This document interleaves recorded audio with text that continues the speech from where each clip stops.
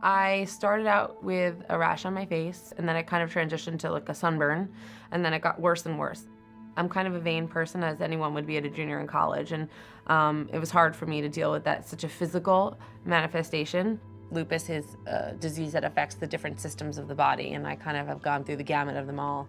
There were days when I couldn't walk, I couldn't barely get out of bed. My hair was falling out in clumps. I had an infection in my gallbladder, had to have my gallbladder removed and part of the intestines. It was really scary, and I think throughout the whole time I've had lupus, it's really kind of been this emotional roller coaster. Lupus is a debilitating disease, and it's a disease where there's not, there's a paucity of effective therapies to treat that disease. The current therapies, if given for prolonged periods of time, have a number of complications associated with them. You're stuck between this rock and a hard place of, do I want to feel better from the lupus?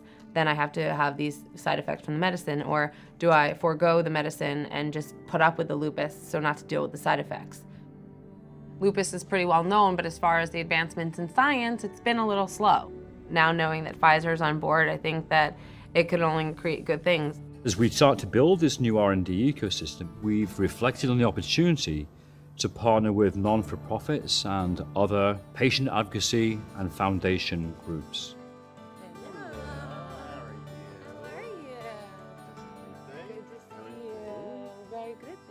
One of the reasons the Alliance for Lupus Research is so proud to be partnering with Pfizer is as passionate about finding new therapies for lupus as ALR is. Working together, we're confident that new therapies can be discovered. This is a true partnership with the Alliance for Lupus Research, one by which we jointly identify and jointly fund new areas of science that have a direct impact in patients with lupus. In the beginning, when I was diagnosed, lupus was a very scary word, not only to patients, but also to doctors. I think they didn't understand it and therefore advised against a lot of things. They advised against working out. They advised against pregnancy.